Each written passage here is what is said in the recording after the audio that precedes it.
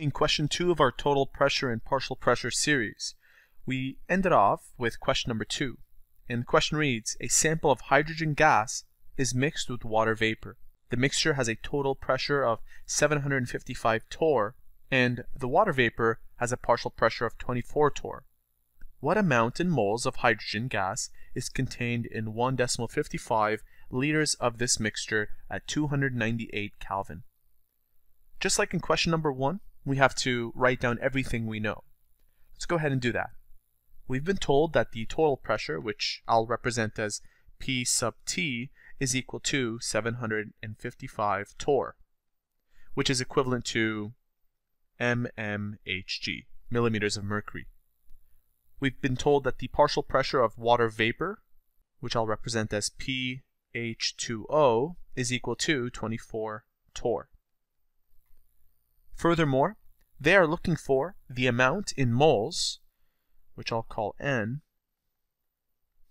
of hydrogen gas contained in 1.55 liters, that's our volume, and this is our temperature, 298 Kelvin. To put this all together, we'll be using the ideal gas law formula, which looks like this. PV is equal to nRT,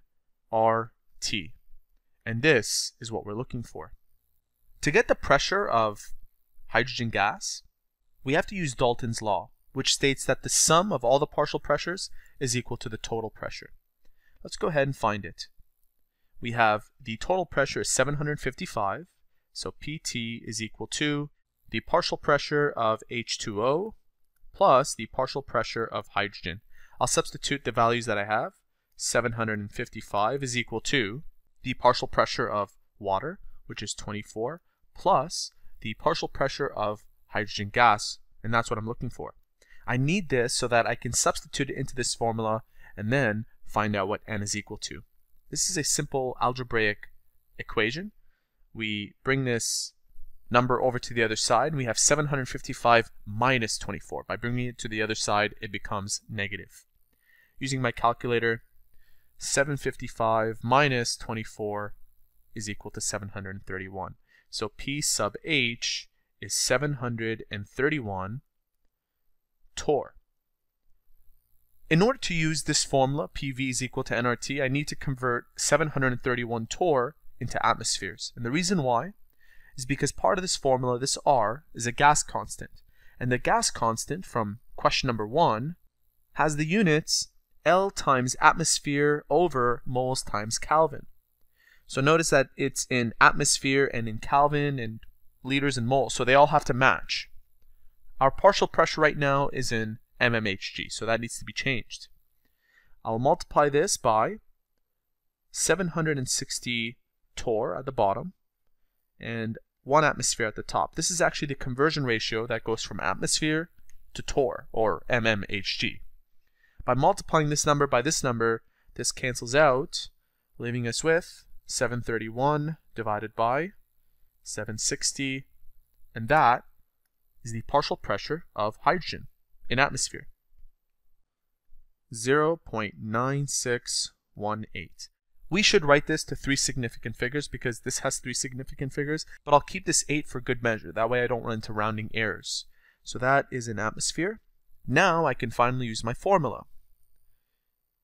PV is equal to nRT.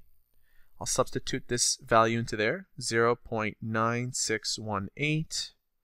My volume, according to the question, is 1.55 liters.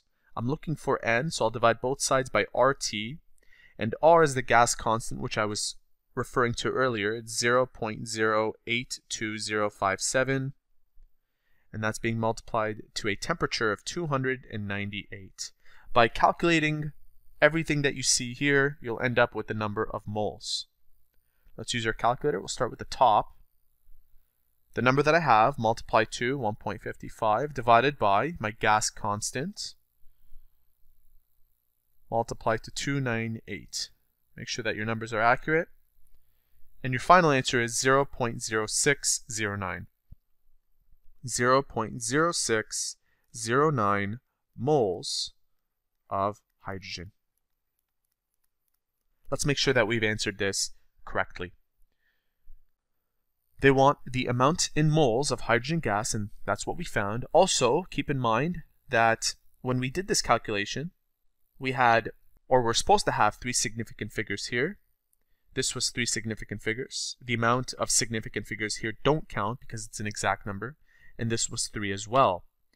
That being said, our final answer should also have 3. So if you go back to the calculation, the number after this 9 is a 6. Therefore, this 9 should go up by 1. If this goes up by 1, we have 0.0610 moles. That's the correct answer to the correct number of significant figures. And so there you have it. That is how to calculate the total pressure and partial pressures.